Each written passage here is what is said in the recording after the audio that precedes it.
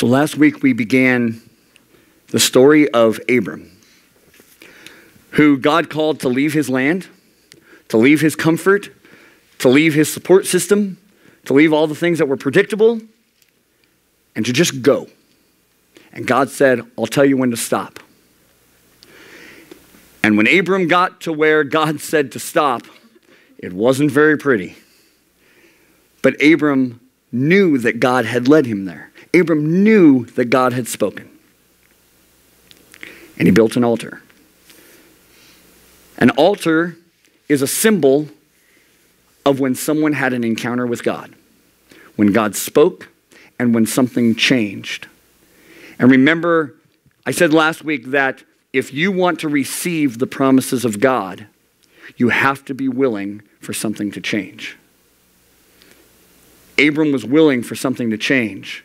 God brought him to a place, and Abram built an altar of stone as a reminder to himself and as a symbol to anybody else who came across that altar that God was at work, that God did something.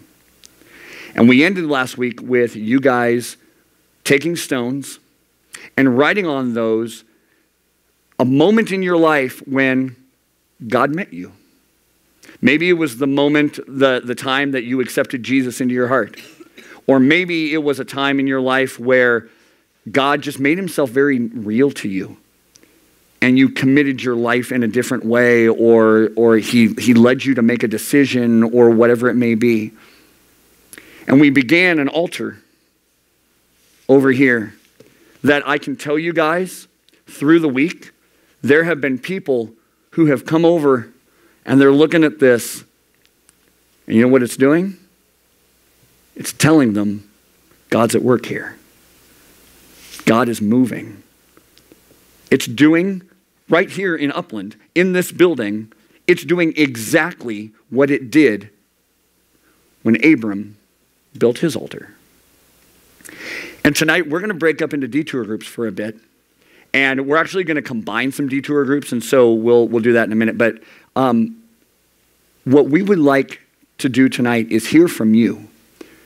See, when we just go through our own faith journey and never talk about it, it can be easy to lose heart or wonder whether it's real or wonder if God is doing anything in anybody else's life. And so God calls us to testify, to speak of our love for him, to speak of our commitment to him. Baptism is an external demonstration of our faith.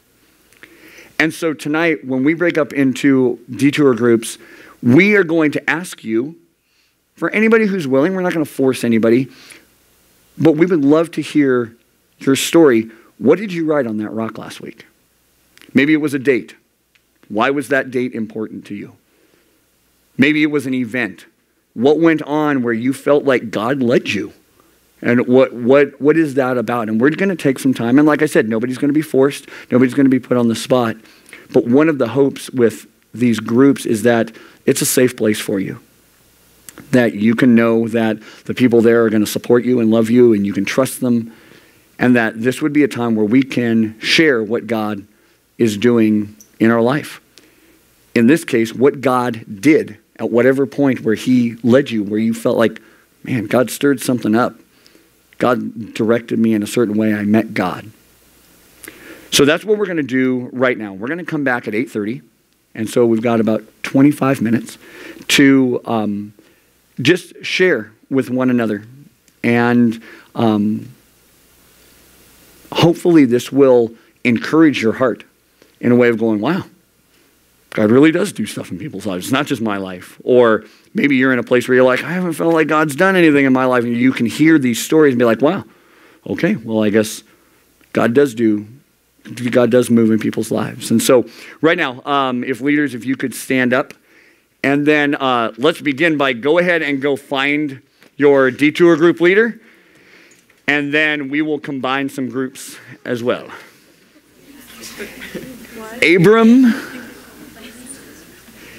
Abram, Sarai, and Lot were hungry. Not the, oh, I'm home from school, got out of school at 3, had a snack, and now it's 4:30, kind of hungry. This was that hunger where you're not even hungry anymore. Now you're just sort of nauseous because you haven't eaten in so long that the acids in your stomach have begun to feed on your stomach lining. The point where you just sort of start to get dizzy, you've got that headache, and honestly, you can't think clearly, and you're wondering whether you're ever going to actually get to eat ever again. And this was the place that Abram and Sarai were at, because in the area of the Negev, there was a famine. See, God had told Abram to leave his home, remember, where things were good, things were comfortable. He had everything that he needed. And God said, leave, and I'll show you where you need to go. And so he went and he followed. And when God said stop, he stopped. And his thought was, hey, okay, we're good to go. And then a famine hits. Famine means no food, no provision, no way to grow food. Herds and flocks are suffering and dying because there's no grass. It's a bad situation. And Abram decides that he's going to take Sarai and Lot, and they're going to go to Egypt. Because Egypt, being a hub, well, there's probably going to be food there. And so they head off to Egypt. And when they're on their journey to Egypt, Abram has a crisis of faith. That's right. Abram, this guy who has heard from God, this guy who trusted God enough to leave everything he knew and go to this foreign land, all of a sudden, he starts to wonder what God's really up to. And is God really going to be in control here? He gets really afraid as they enter into Egypt. And he realizes that if any of the Egyptians took a liking to his wife, that they wouldn't hesitate killing him off so they could take her as their own. And so he decides that here's what we're going to have to do. And he goes to Sarai and he says, tell them you're my sister, because then they won't be threatened by me and they'll let me live. Abram, the guy who had heard from God, who had trusted in God, now took things into his own hands, decided this is the plan, this is what I've got to do so that I can survive. And they head off into Egypt. Sure enough, people notice Sarai. She's a pretty lady. In fact, she's so pretty that word gets back to Pharaoh, the head of Egypt. He said, man, this chick who just hit town, whoo, man, you got to check her out. And Pharaoh calls for Sarai. When Pharaoh calls you, you don't object, you don't fight it, you just go. And Pharaoh took her into his house to be his wife. And just like Abram had told her, she told Pharaoh, yeah, that's my brother. And Pharaoh goes, oh, cool. Well, he wanted to get on Sarai's good side, so he gives Abram all this stuff. All this gold and silver and supplies. I mean, just loads Abram up. And then everybody gets sick in Pharaoh's house. Not the, I don't feel so good. We're talking plague sick. And Pharaoh calls for Abram and goes, what's going on here? Ever since your sister arrived, everybody's gotten sick. What's going on? And Abram goes, yeah, well, she's my wife. Now, Pharaoh could have killed him right then, not only to get rid of him, but because he did this to them. But Pharaoh goes, get out. Take your wife and get out. And he actually gives Abram even more stuff. He bribes him to leave. Here, take whatever you want. Get out of here and get out of Egypt. You're cursing us because you have let this happen. So here is this mighty man of faith who heard from God, who knows how to listen to God. He comes up with this plan to try and keep himself safe, and everything goes wrong. And then God steps back in and redeems the situation, and they leave Egypt. Well, having left Egypt, they had all this stuff. Lot had all this stuff. Abram had all this stuff. And a bunch of time passed. And these flocks that they had became huge. They had people working for them. They had all these employees handling the sheep. And this guy handled the goats. And this guy handled all the housing. And this guy and they had all this stuff. So much that the things began to blend together. Lot's stuff and Abram's stuff began commingling and getting mixed up. And when you're in charge of something, you want to make sure that you can handle it. And so all of the handlers on Abram's side began fighting all of the handlers on Lot's side, and things became a mess. All these reports came back to Lot and came back to Abram saying, things are a mess. You got guys fighting out here. I mean, they're punching each other in the head over a sheep. You got to do something. And so there were some meetings. There were some strategy sessions. Put up some fences. Tried to organize some things. None of it worked. And everything was a disaster. So Abram, desiring to trust God, that God knew what was best, did something unthinkable.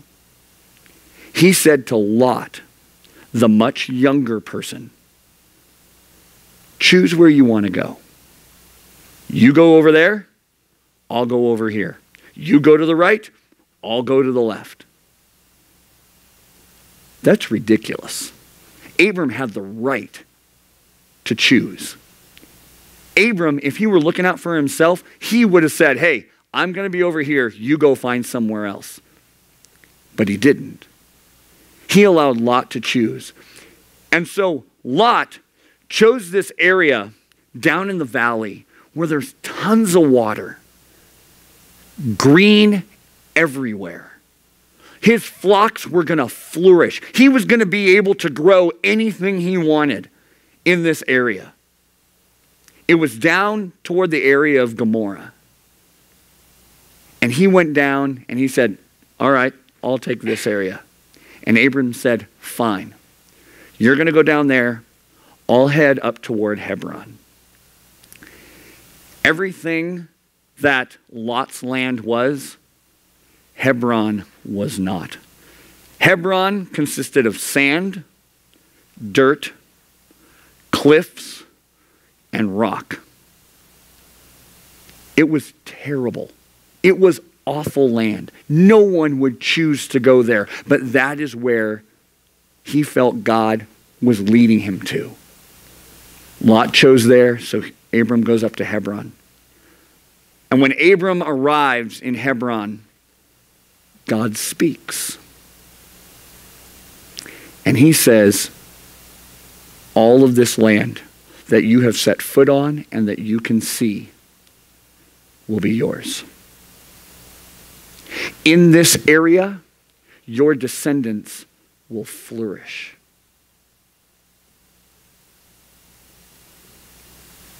And he built an altar. Abram builds another altar, but this altar is different.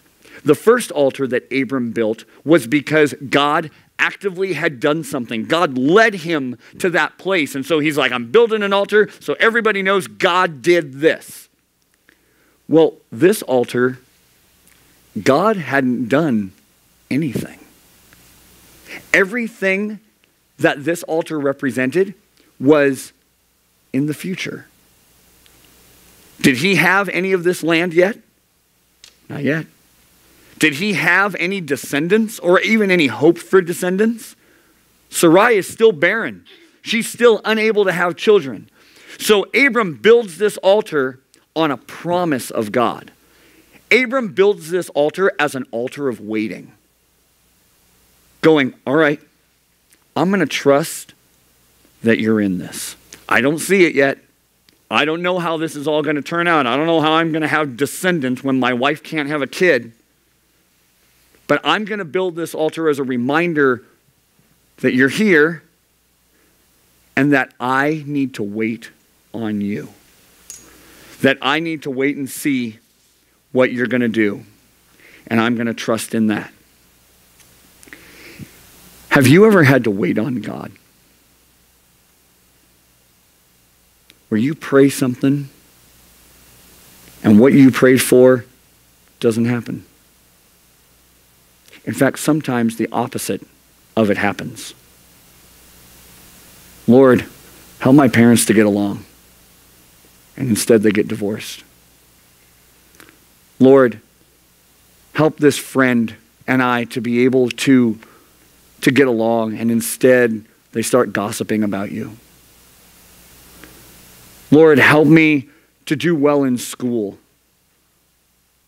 And you continue to struggle and be confused and not do well on tests.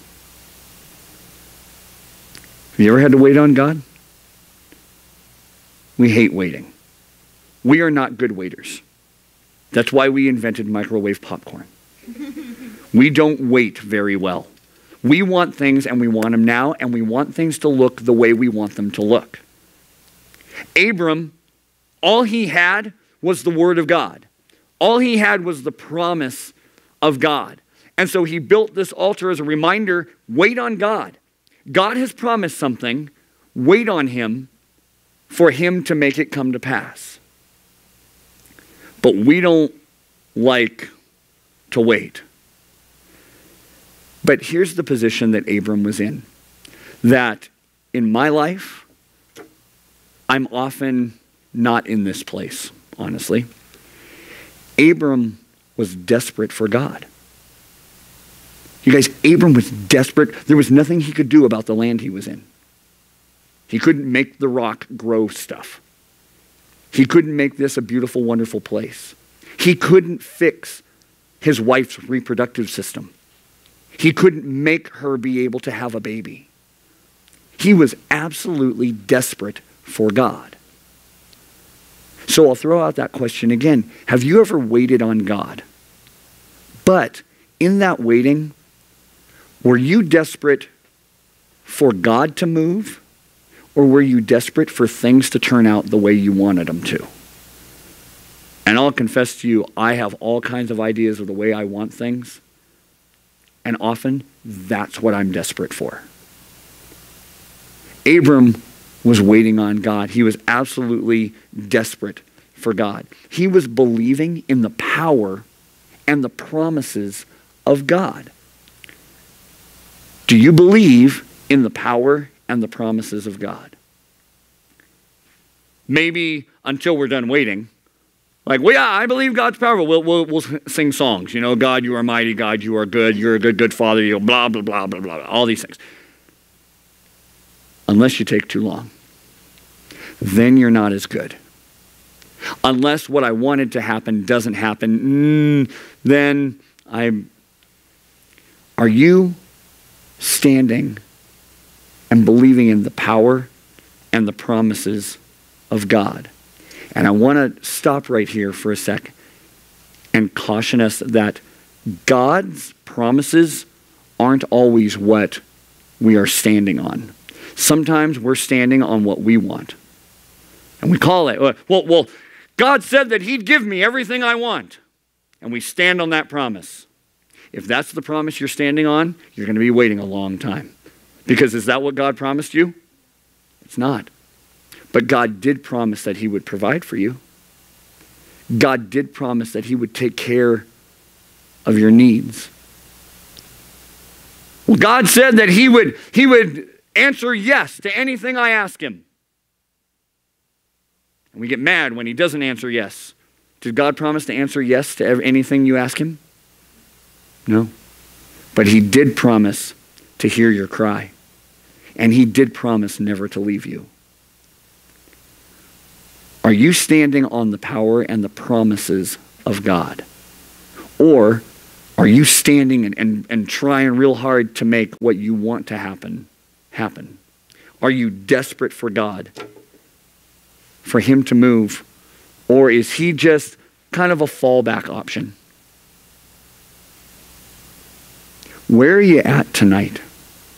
What is the thing in your life that you need to just stand on the promise of God. That God will be who he said he would be. That God has a plan and a purpose for your life. What is the situation in your life where you would go, I have to be desperate for God? Only God can do this. And it may not look the way I want it to look, but this is an area of my life when I need God to come through. Tonight, we're going to have the opportunity to continue to build our altar. And here's the question that I want you to consider on what you're going to write. What are you waiting on God and depending on him to do? What is it in your life that you're in a place of waiting? And you want the will of God, or you want some sort of resolution. Maybe you've been trusting in yourself. Maybe you've come up with your Egypt plan, where it's like, okay, well, I'm going to try this because it makes sense and it can make me feel good. But what is the thing in your life that you're waiting on God? And if you're honest, you realize you can't make it happen. What are you waiting on God for? Or what is the thing that you need to start waiting on God for? That you need to confess your desperation to him and build your altar of waiting. This is probably one of the hardest altars to build because we don't feel it necessarily right now. You don't see the outcome. It's not just down the road, and so you've got some hope. Maybe this thing, you've been stuck here for a while, or maybe this thing you feel like is so bad, there's no hope in sight. Where are you at? What is that thing? And so, in just a second, you're going to have an opportunity to go to the back. And the stones are on the back table. And there are pens back there. Please only use one stone. The pens are back there. And write on your stone, what is the thing in your life that you're waiting on God for? What is that desperation that you've got going right now that you can't fix, that you can't make happen? So God, right now, I pray that you would speak to us. We don't want this just to be craft time. We don't want this just to be a religious exercise. We want this to be about you moving in our hearts. And God, we confess that we don't want to wait. We confess that it's hard when you're silent. But God, give us the faith that Abram had to trust in your promises, to trust in who you are, and to wait on you. And whatever these situations are, whatever these things in our life are that seem so big, I pray that you would bring your power and that we would have a deeper understanding of how you are so able to move in each of these situations. So God, we will wait for you. Show us how desperate we are and how in need we are of you.